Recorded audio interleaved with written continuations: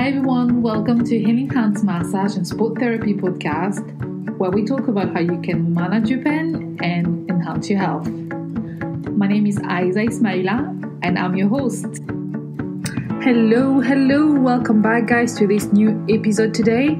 As I've been talking about feet on the last two episodes, I haven't talked much about what I suggest as a conclusion, as a solution, or as some adjustments we can do to help prevent the toe deformities, the bunions, and So this episode is still about talking about feet. So it's still let's talk about feet recap and solution, or adaptation, we may call it.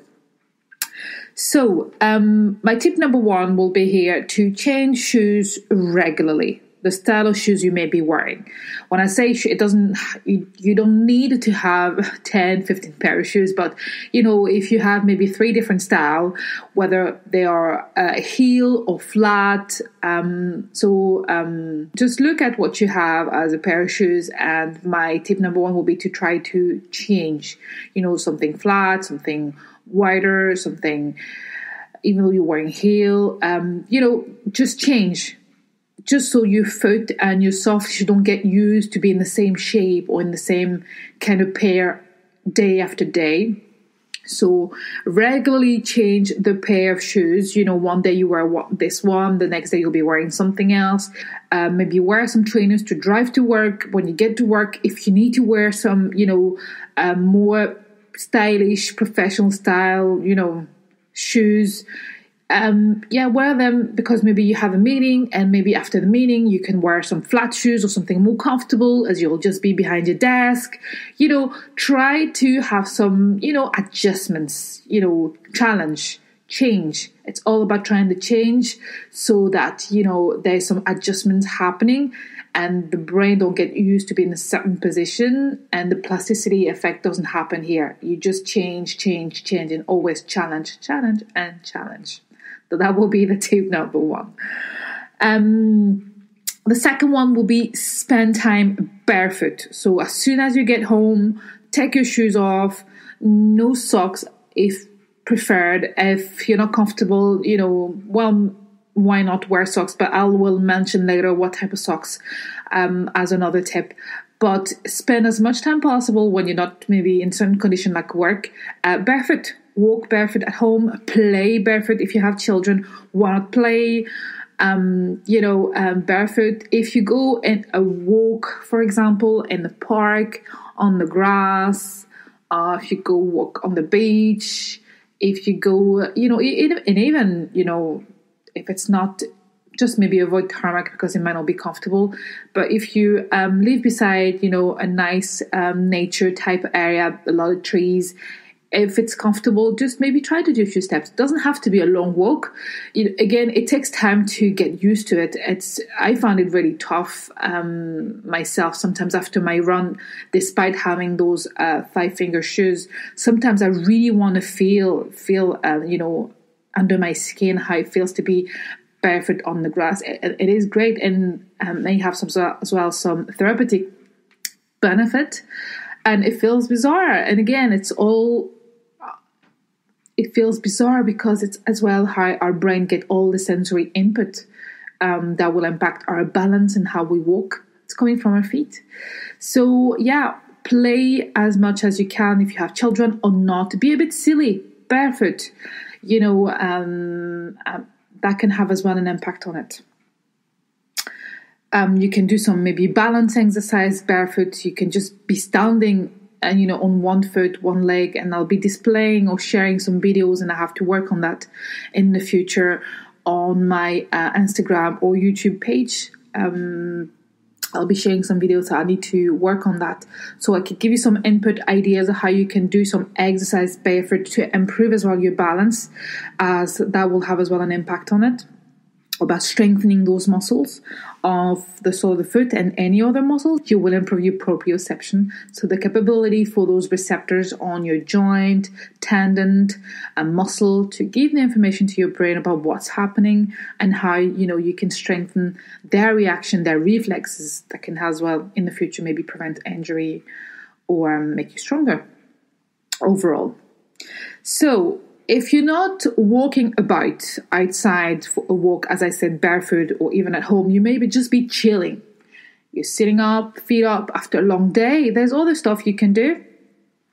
So as having your foot in a shoe bring, as we discussed, the big toe, for example, away from its natural alignment and bring them closer to the other toes. It's very passive because you're not doing anything. Your foot is in the shoe. But because it's something that happens day after day for so many years, yes, passively, it can have an impact on changing the shape of your foot, etc. I'm not going to go back into the detail as we discussed on the episode 10. But what you can do when you get home is to wear some toe separators. They are silicones. So toe separators, it's something very thin. It's silicones. So you can be sitting, feet up, and you can just put them on, and they will just brace each toes and bring them apart from one another, which will prevent them to kind of brace and cross each other. I've seen a lot of toes that just kind of wants to cross one another, and that is some dysfunction that needs to be addressed. And wearing, toes separators and silicones has a passive effect. But let's say you do that, you walk barefoot as soon as you get home, you do your cooking, you take care of whatever you need to do, and then when you actually put your feet up, finally, you can wear those toe separators. And that as well is passive. You don't do anything, but they kind of help to bring your toe apart rather than together as they are on a regular and daily basis in the shoe. So that will be my tip number 3, and it's something which is good.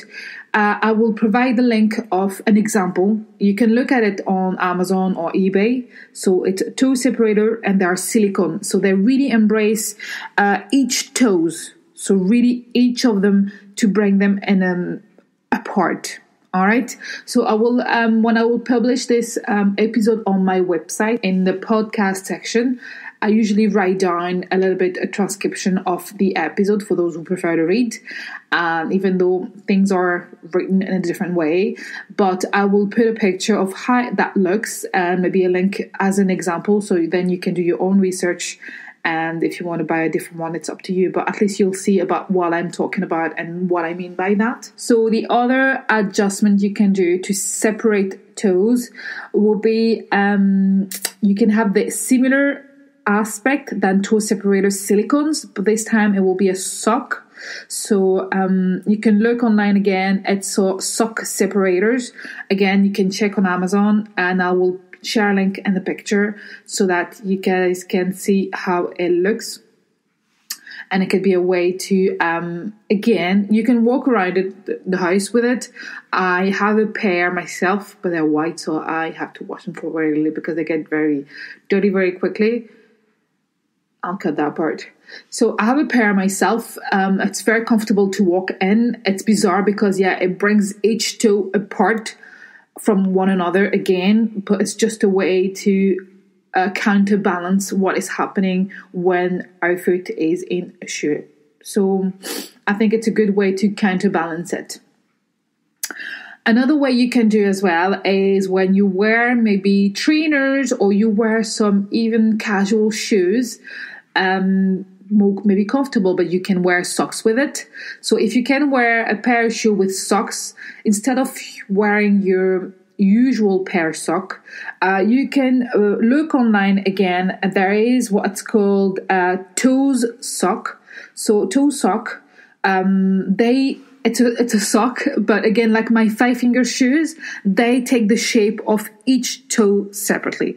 So don't get me wrong, it takes maybe a bit longer to put them on because you need to put each toe in each of them. It's like wearing a glove, but the same way, but for your feet. But honestly, at least you're wearing a pair of socks, but at least your toes are not, in the same bag and again put all together.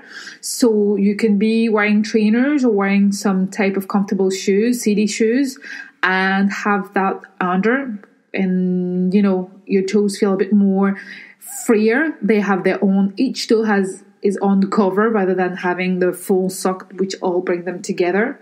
That could be another tip.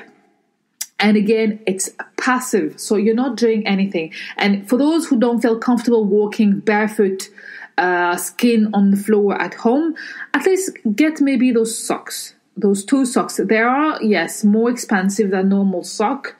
I think there can be around £10 maybe for just 3 pair, or sometimes, just around that. So it is more expensive than other type of socks. True.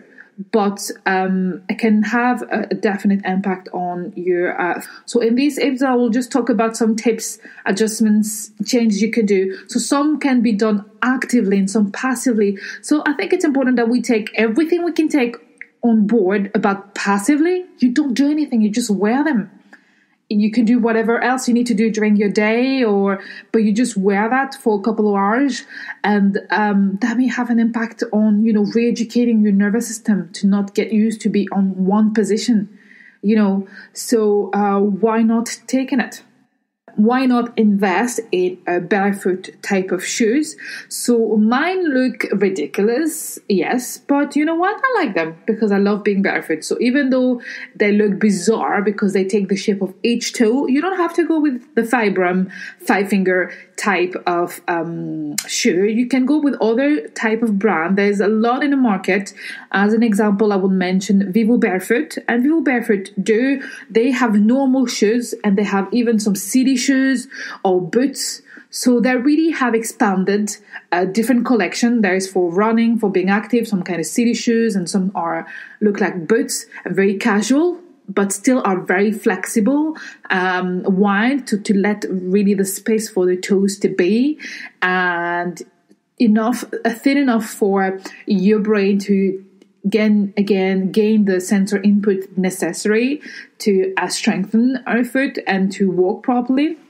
So do your own research. I'm just stating, Vivo Barefoot as an example because I have been looking at this brand myself, and I'm looking at buying in the future as well one of their shoes. Yeah, the price is around £100 on average.